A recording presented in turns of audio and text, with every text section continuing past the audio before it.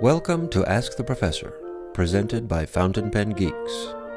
My name is Eric Schneider, and with us today is Professor Tarquin Danglebury. Tarquin! Tarquin! Okay. Professor Danglebury, good day to you, sir. Ah, there you are. Good day to you, sir. So nice to see you again, and Yes. Lord Windermere. And Lord Windermere, he's right here, by my side. Forgive me for asking, but I'm going to ask anyway. Lord Windermere wears a top hat, apparently. This is correct, yes. So always Hey. dressed for something, a gala event? Well, he's a lord, you see. Oh, so that's his uniform. Yes, it's part of he came with the hat and he never took it off. Never took it off. I'm not sure whether he can reach it, but yeah, he can sort of reach it. And that's the way. This is the Lord Windermere, Windy as I like to call him, that I know. That's just the way he looks. Yes. Windy. What? Windy. Since we're on, nicknames, what do people call you as a nickname? Tark? Professor. Professor. That's Yes. your nickname. Yeah, that's what my friends call me. What do people say behind your back? Sir. Sir, Yeah. we're going to get right to our first question. Our Yes, first of course. question today comes from Lee in Mississippi. Yes. Two questions, but they're all in one, so I'll read them both. Why use gold to make nibs at all? Doesn't it only make pens more expensive? Now, a few weeks ago, we had a gold versus steel question. Yes. And Yes. I think we admitted that gold was more expensive. So Exactly. now that we're using steel to make things more economical, why use gold at all? That's a very good question. I think one of the possible answers is that some people, quite simply, like it. Some people Well, it's pretty. like... Exactly. They see a pen which may have some gold trimmings, and they may think, well, a steel nib would just look out of place. What do? You make a gold nib. It carries a certain prestige. Why do some people buy a very expensive car or something like that, or very expensive clothes? Well, because it carries a certain prestige. We've already discussed the actual properties, maybe some more flex, maybe not some more flex in gold versus steel. I don't think we have to reiterate all of that again. But I would say that one of the main reasons is prestige, and one thing in the performance is that I would say in general, a gold nib could be expected to give a bit more springiness. But as we've covered before, that is not necessarily always the case. True, and I agree with everything you said. Do you have a favorite nib of all the nibs? I mean, I know I'm just talking steel and gold and titanium and rhodium plated gold. Do you have something aesthetically speaking that appeals to you? I see. Yes. This is just a question from me, by the way. It didn't actually come in the mail. I see. I missed that. Yes, thank you. Yes. No. I have to say I am somewhat partial to gold nibs. With the gold color, because I like gold nibs that are rhodium plated. Yes, I don't. You don't? All right. No, Just... no. I mean, it works, but for me, it looks too much like steel. You see. True. Aesthetically Yes. speaking, I mean, I don't think you could tell from across the room, or even probably up close, unless you saw what it was marked with. But exactly. I like the silver color, and since they don't make silver nibs, Yeah, moving that's right along, Professor. Yes. Our next question comes from Johnny in Colorado. Johnny, yes. Are piston fillers better than cartridge converter fillers? Yes, well, that's kind of like asking, what is better, a Formula One car or a sedan? I mean, I'm not saying one is better than the other. They're just two different objects. The main advantage of a piston filler is, of course, that it will, generally speaking, draw up more ink. So the ink capacity of the pen will be larger. Now, on the other hand, I would say that a cartridge converter filler is easier to use to the extent that you can pick up some standard international cartridges from pretty much every shop all over the world. Whereas buying bottled ink, these days may be a little bit more difficult.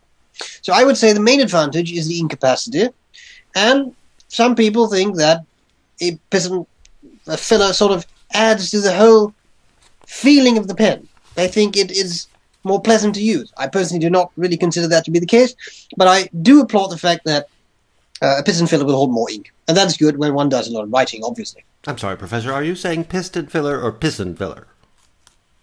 I was saying piston filler. All right. Piston filler. Piston That's filler. the way I would say. Yes. Do you have a preference? I mean, Johnny didn't ask that, but I'm asking it. Well, I didn't really mind that much. I mean, cartridge converter fillers are just very easy to use, so they have their place. The beauty, I think, of a piston fill mechanism, and that's the reason I enjoy it so much, is that the pen becomes a self-contained unit. There are no things you have to take out. There are no things, as with cartridges, that you have to throw away, which is, of course, very detrimental to the environment, etc., etc. So I would say that my personal preference, if I have to choose, is a piston filler. Yes. Very good, sir. Yes, I'm on the same page with you. Yes. Moving right along, here we have a letter from Miyako in Japan. Oh. And very good question too. How do I decide which nib width I need for my handwriting? Ah, yes. Well, of course, in general, one could say that the finer the handwriting, the finer the nib one needs. Now, By the question fine, is, you how do mean we... small. Yes, exactly. Smaller handwriting will require a finer nib. And the question is, Lord Windermere seems to slide down. Wait a minute, let me readjust Lord Windermere. There we go. Sorry. Sometimes he's a funny little fellow. So how do we decide what makes up small handwriting? What is small and what is large? Well, a very simple test I once read about in a very nice book called Fountain Pens suggests the following.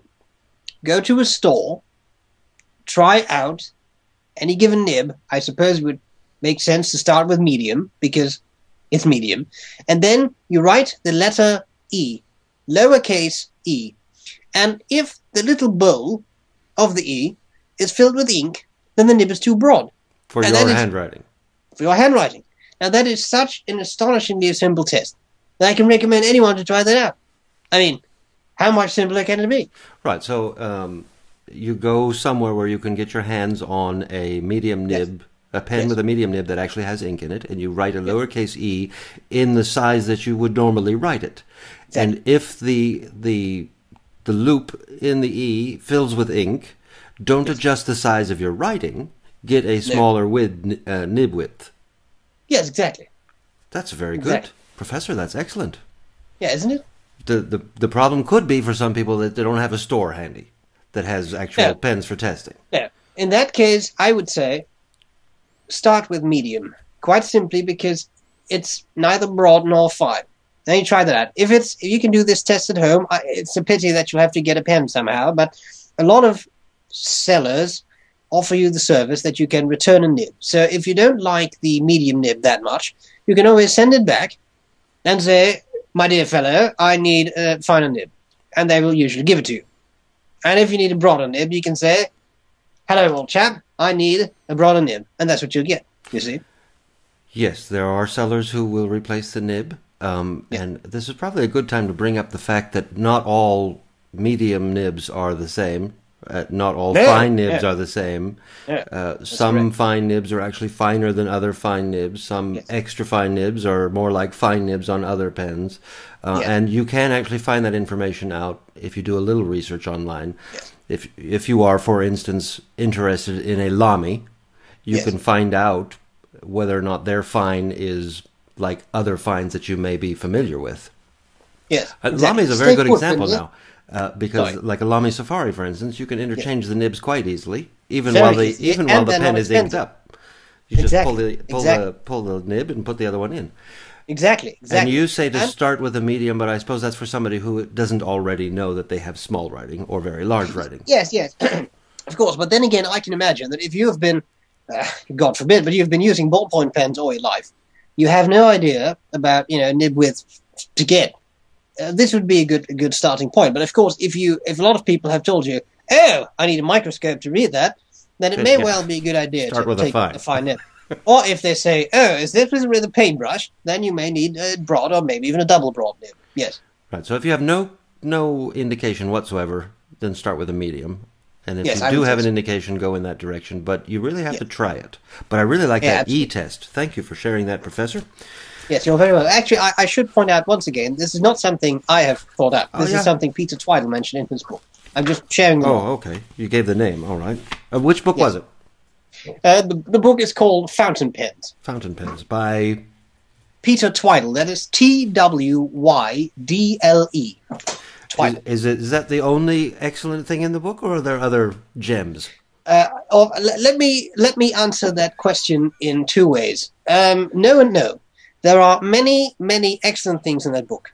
In fact, I think it is safe to say that of all the fountain pen books I own, which is quite a lot, this is my favorite. And the reason, it has a couple of reasons. It's a nice book. It looks pretty, which is good. I mean, glossy paper, people enjoy that. It gives a lot of information, and it is written by a person who knows what he's talking about, because his father was one of the most well-known fountain pen repairmen of his age in the UK. Excellent. Excellent. Yes. Thank you for sharing, Professor, but I still have one last question for you. Yes, of course. If you have the time. Yes, I think I can make some time. This question comes from Charlie in Perth, Australia. Interesting. Weren't you the headmaster at Hogwarts? For a short while. Yes, I have done so, but unfortunately, let me put it this way.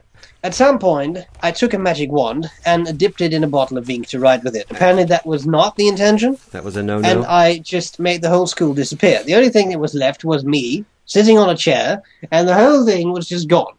And then that lady, who used to drop by every once in a while, who wrote books on the whole setting there, she stopped dropping by because there was nothing left, and that was the end of the series, I suppose. Well, I wasn't actually intentionally trying to do anything wrong. I was just trying to write something down, and that was the end of it. Yes. So the answer is yes. The answer is yes. But for a short time. But for a short time. Very good, sir. Thank you. I think I've spent about 4 hours. 4 hours On that job. Yes. Very and good. Then it was, well, that's 4 hours more than I've been. At any rate, that's right. Thank you once again, Professor, for spending your time with us and answering our pressing questions. And I hope that we'll do this again. Yes, absolutely. Yes. As always, give my regards to Windy. Lord Windy. Yes, Lord Windy says bye to you.